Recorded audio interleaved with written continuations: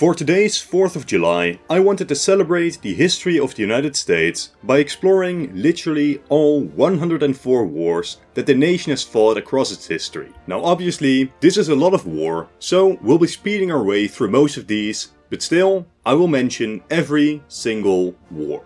So let's start with the major wars, the big through line of American military history. The first one is obviously the Revolutionary War for Independence, where after an outrage over taxes and the spilling of some tea, the Americans managed to, with major support from the French, Spanish and Dutch, throw off the shackles of the British, and the US of A, the shining city upon a hill, was born. The next great power conflict would occur against the British, again, during the chaos of the Napoleonic Wars. With a combination of Britain not respecting the newly independent state and the Americans fancying their chances against Britain, who was distracted by Napoleon, the US hoped to seize Canada, starting the War of 1812. But Canadian militias, surprisingly, fought extremely hard against the US, and the White House was burnt down by the British. Luckily though, right at the end of the war, the British attempted an invasion of New Orleans, which Andrew Jackson defeated, meaning that America can still claim victory in the Second War, although it's more often described as a draw. But the next conflict would be one where the US could finally really expand. There was all this land out west which inexplicably wasn't American, which is just unacceptable. After Texas seceded from Mexico and joined the Union, America and Mexico got into a border conflict, and suddenly the Americans had occupied Mexico City. In the peace negotiations, the US gained all of this territory, and the Mexican-American War was another American victory. But this would throw fuel on the fire of conflict within the United States, between the southern slave states and the northern free states. With most of the new territory looking primed to become free states, and Abraham Lincoln, an anti-slaver, elected, the slave states, paranoid about the future of the institution, seceded to form the Confederate States of America. During the Southern War of Secession, despite some difficulties, the Union would prove victorious with a combination of more industry and manpower, as well as having naval supremacy, which the Confederates simply couldn't keep up with. Another victory for the Union. Hey, sorry for the quick intermission, but by far most of you aren't subscribed. If you like the content, consider doing so. Thank you. Whoa, what just happened? It looks like the USS Maine just blew up in Havana Harbor, and Havana is currently owned by the Spanish. Let's go to war. Victory in this Spanish-American War would see the US expand beyond our North American continent, seizing not just Cuba and Puerto Rico, but also their first full overseas colony, the Philippines. After this victory, I'm sure nobody will dare mess with America's boats again. Which leads us to the first round of Europe setting itself on fire, where the US would join in at the last minute, after Russia had already collapsed and French forces were refusing further offensives. It's difficult to say for sure if American intervention was necessary for an Entente victory, but it's undeniable that American forces arriving in Europe revitalized the Entente war effort and further demoralized the already struggling Central Powers. And at the end of the war, President Wilson sat amongst the victors at Versailles. In contrast, World War II would see the US take a more active role. As the Germans overran the continent, the Americans already supported the British and later the Soviets through Lend-Lease, even before actively joining the war. But then, the Japanese were dumb enough to mess with America's boats in the Pacific, and the Germans decided that they didn't want to win the war anyways, and also declared war on the US. Going into full war mode, the US would supply their allies with just about all they needed and then some, while committing their own naval invasions, until the European Axis collapsed. And after sending two strongly worded letters to the Japanese, they too would surrender. Another American victory. Which leads us to a new conflict, the Cold War. But we can't really count this as a direct war, though if we did, it would also be an American victory. We can, however, single out the wars that the US participated in during this period. And the first of these would be the Korean War. North Korea, tacitly supported by China and the Soviet Union, invaded and almost conquered the South in the first major test of the Cold War. As the Soviet Union was boycotting the UN at the time, the US got UN approval to go wreck some commie tanks, almost counter-conquering North Korea, until China got involved to restore the nation. Since General MacArthur wasn't allowed to start the Third World War, the war stalled into a stalemate instead. Still, South Korea wasn't conquered, so it's an American W. This Korean War is often forgotten, overshadowed by the Vietnam War, but an even more forgotten conflict is the Second Korean War. Fought between 1966 and 1969, North Korea would test the resolve of South Korea's defenses, with vague hopes of igniting insurrection in the South. For 3 years, incidents along the demilitarized zone were common, until in 1969 the conflict died down again. Then the next war is the Vietnam War, where we find our first decisive American defeat. Ever since 1955, the US would concern itself with the future of the former French colonies in Indochina, mainly by attempting to keep a horrific dictatorship intact to prevent the spread of communism. Good job, America? Anyways, the US had learned from Korea, so they ensured to not march their armies into North Vietnam out of fear of Chinese intervention, instead choosing to burn the North down with bombs. But at the end of the day, it would all be in vain, as without knocking out the North, the guerrilla war is endless. In 1975, the US would finally withdraw, leaving all of Vietnam to the north. Linked to the Vietnam War were also the Laotian and Cambodian civil wars, where much like in Vietnam, the US would attempt to stop the spread of communism. Both of these wars ended around the same time as the Vietnam War with an American withdrawal, leaving Indochina to the communists. The final real important military confrontation during the Cold War would be the Bay of Pigs invasion. Salty about their former de facto colony of Cuba becoming buddies with the Soviets, and terrified of Soviet nuclear bombs on the island, the US attempted to arm and aid an invasion of the nation by counter-revolutionaries. It would be a humiliating defeat for the Americans, entrenching communism on the island. Then we have a range of minor conflicts related to the Cold War. In Indonesia, the US supported the Parmesta movement, which fought for more regional influence in Indonesian politics. It would fail. In 1958, a political crisis struck Lebanon, and the president asked for the US to come in and end it. They did, and then they left, 3 months adventure. 1965 saw a civil war in the Dominican Republic, and since the communists may be involved, the US came in, occupied the nation, held an election, and then left. A civil war would then rock Lebanon in 1982, and a multinational force would try to come in to restore order. They would fail miserably, and then they'd leave, while the civil war would continue for 6 more years. The small Caribbean island of Grenada, under communist control, had a political crisis in 1983. This political insecurity would see the US invading and restoring a democratic government on the island. In 1986, the US would lead an airstrike on Libya in an undeclared war. The US would lose a plane, Gaddafi's daughter may have been killed, and both sides claimed victory in this conflict.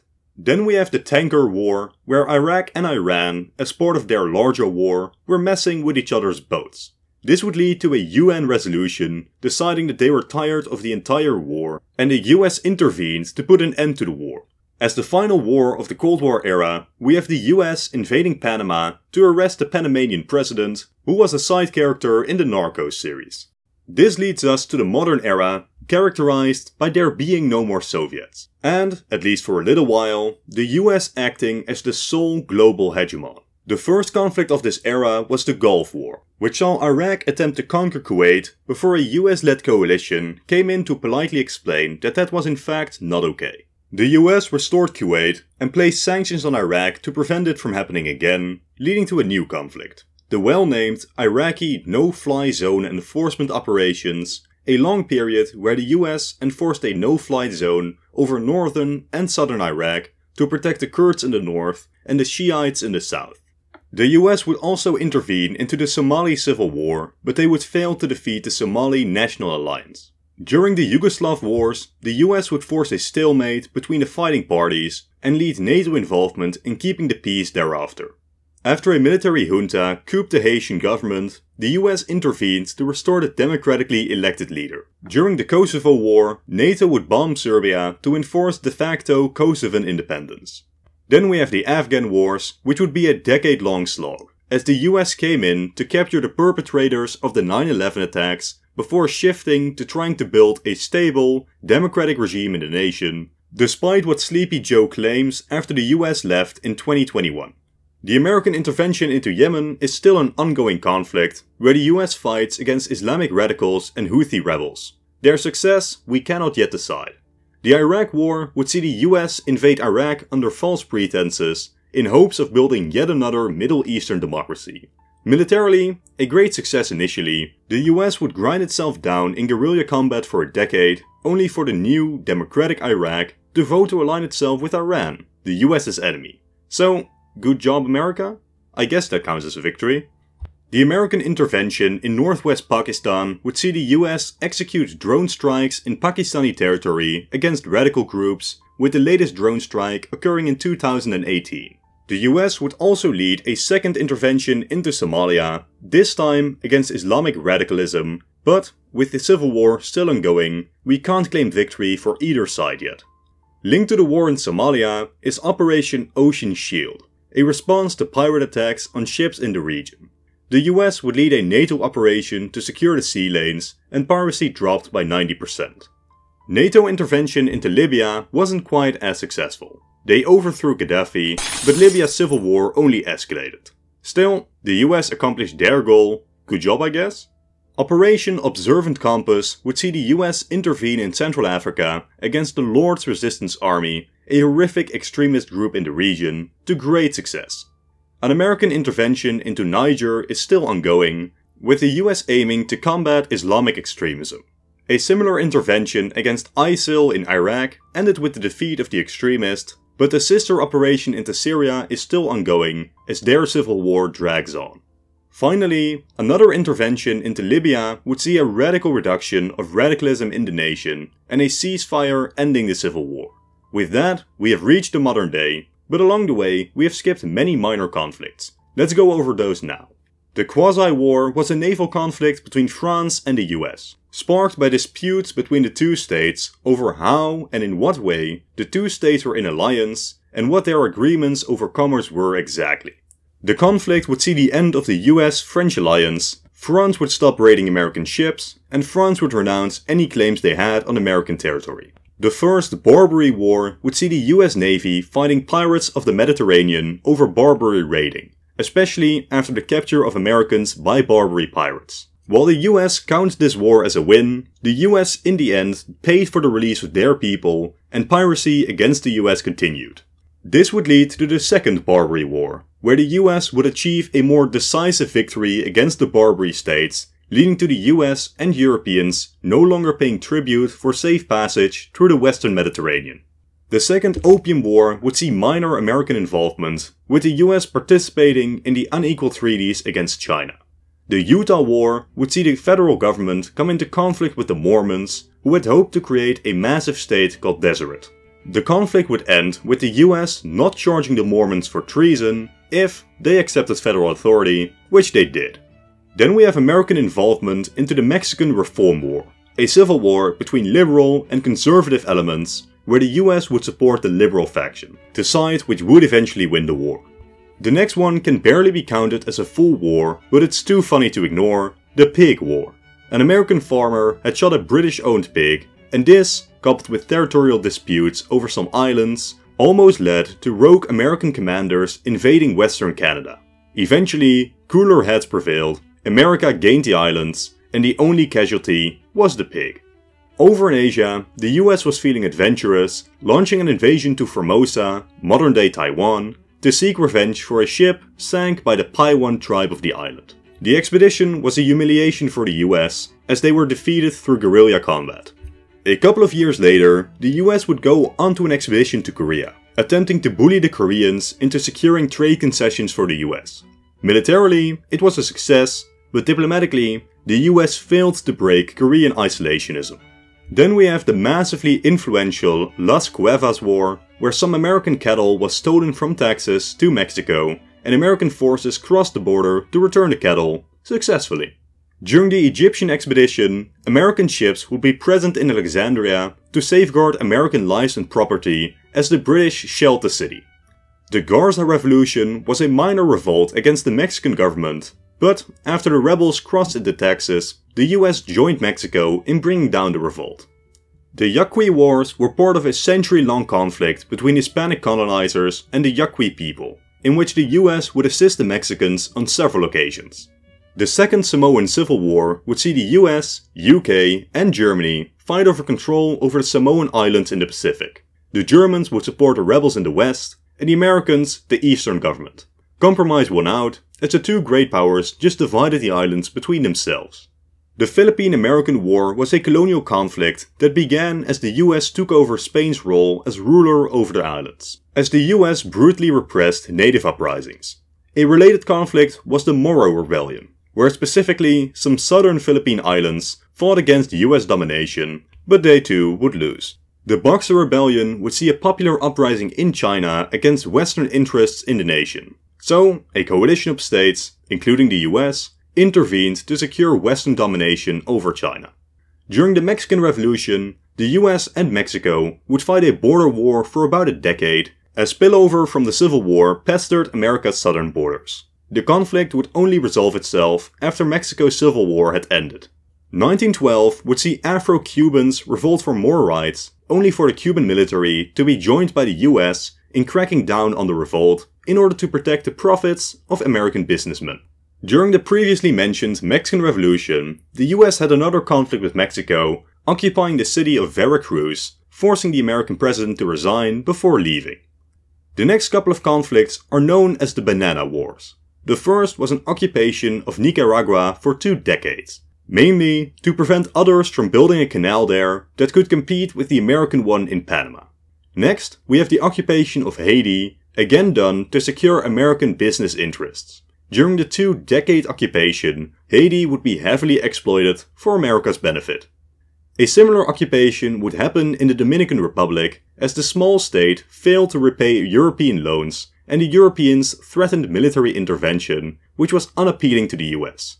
Finally, the Entente, including the US, would intervene in the Russian Civil War in an attempt to defeat the Red Army. This intervention mainly entailed fighting in the Far East, but as it became clear that the Whites couldn't win the war, the US backed off in 1920. With that, we have discussed the majority of wars, but there is one category I ignored, and it's the biggest of them all. We have 40 American Indian Wars to talk about. Since there are so many, and most of them are quite minor, I have to be very brief, but I will still name all of them for completion's sake. The first are the Cherokee American Wars, a series of conflicts in the South as the young state attempts to impose their will upon the region. The Cherokee alternatively allied with Britain and Spain against the US before the war spilled into the Northwest Indian War, where the US would achieve victory against the natives to claim control over the Northwest. Another major war is the Tecumseh War, which would couple itself with the War of 1812. Tecumseh, supported by the British, would unite the natives of the region against American encroachment on their land. The US would win the conflict, and Britain would thereafter stop supporting the natives following the end of the War of 1812. The Creek War would see the US siege much land from the Red Stick Creek.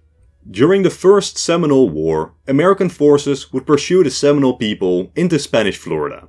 The Spanish objected, but then they realized that they couldn't effectively protect Florida anymore, ceding it to the Americans as the Seminoles were defeated.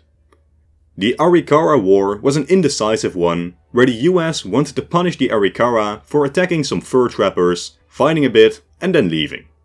The Winnebago War would see the Americans seize lead mining regions from the Ho-Chunk and Three Fires peoples. The Black Hawk War would be an important one for the US, as it would be the final conflict over the old Northwest region. Following American victory in this war, the natives of the region would be increasingly deported to the west. The Second Seminole War would see many of the Seminole people forcibly deported to the Indian Territory, modern-day Oklahoma. The Comanche Wars were a long-term conflict between the Comanche people, Spain, Mexico, and the US, as the Comanche resisted settlers coming into their territory. The Comanche would eventually be defeated by the Americans after fighting for a very long time, but they were massively hurt by cholera and smallpox outbreaks, wearing down their effectiveness. And as the US expanded west, so did conflicts against the natives. The new Northwest's first war would be the Cayuse War, where the US massacred and seized Cayuse lands. The Apache Wars would be another series of conflicts where the US attempted to force the Apache people into reservations as the US seized their lands. The Navajo War would see the US deport the Navajo people from Arizona to New Mexico, while seizing their ancestral lands. The Puget Sound War would see several groups of natives removed from their homeland in Washington state, same for the Rogue River Wars. The Third Seminole War would see the Seminole people, again, forced from their land down south to new territory that American settlers didn't care about, yet. The Yakima Wars would see the Yakama people forced onto a reservation. The Dakota War would see a massive reshuffling in the US reservation system after Dakota warbands were defeated. The Colorado War was an interesting one, as US forces massacred 600 Cheyenne people in a raid, but rather than celebrating a great victory, the US condemned the raid, holding military and congressional hearings against the commander in charge. Would the US learn from this event and treat the natives better? No. The next war is Snake's War, a forgotten conflict even at the time since it coincided with the Civil War, but it was actually the deadliest Indian war in the West with 1800 casualties. The Powder River Expedition saw the US attempt to conquer native lands in the Montana and Dakota territories, but they mostly failed.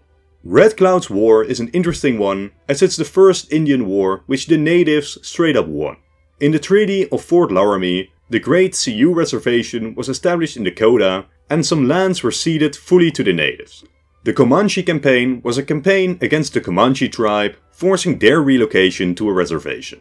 The Modoc War would see the Modoc people move to Indian territory. The Red River Wars would see the remaining natives of Texas forcibly move to the Indian territory.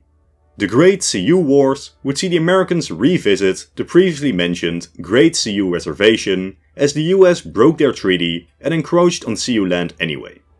The Buffalo Hunter War would see some Comanche warriors leave their reservation and raid some American settlers until a group of buffalo hunters defeated them.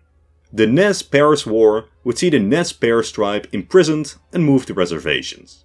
The Bannock War would see the US defeat and forcibly remove the Bannock people. In the Cheyenne War, the Northern Cheyenne people attempt to return to their homeland, only for the US Army to prevent this. The Sheep Eater Indian War would be the final one in the Pacific Northwest, where the US defeated a group of Shoshone warriors. Victorio's War would see Chief Victorio of the Apache tribe fight against Mexico and the US against forced relocation. He would achieve some victories, but was eventually pacified. The White River War would see the Ute lose most of their land. The Crow War would see the Crow tribe leave their reservation and the US forcing them back. Then, the undisputed best named war, the Ghost Dance War, would see the US crack down on the Ghost Dance ceremony of the Lakota Sioux people, where the Lakota danced to reunite the living with spirits of the dead. The US took offense, since the spirits were then supposed to fight on the Lakota's behalf to end American westward expansion and unite Native Americans across the region. Crazy Snake's War would see a group of Creek rebels come into conflict with the US before being pacified. With that, there are only two more Indian wars to discuss. The first is the Bluff War, where the Ute accused the Paiute chief of murdering a shepherd, leading to war between the Ute and the Paiute, and the US got involved to end the conflict. The very final war is the Posey War, where the Ute people attempted to relocate to the Navajo Mountain, only for the US Army to stop this movement. With that, we have discussed every single American war, including Indian wars. That gives America a 75% win rate, wars ended inconclusively 12% of the time, and America plainly lost 10% of their wars. The remaining 4% are still ongoing. Without the Indian Wars, which were quite one-sided towards the Americans, America won 66% of their wars, drew 14%, and lost another 40%. Again, the remaining 6% are ongoing conflicts. But with that, I'll end this video. Thank you all for watching, consider leaving a like and a comment to support the content, subscribe for 2 more videos every single week. To continue watching, click on one of the 2 videos on screen now. Again, thank you all for watching, and goodbye.